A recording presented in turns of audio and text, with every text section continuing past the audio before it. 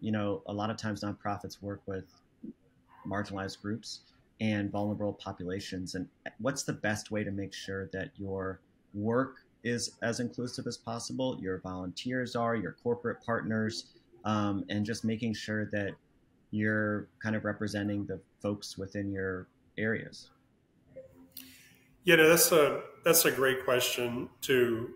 We have been very intentional over the past 7 years around developing out our DEI muscle and our internal, external strategy work around that, both so that we're thinking about our employees, obviously first and foremost, to make sure that their experiences are positive because we have folks from all walks of life, genders, race, etc.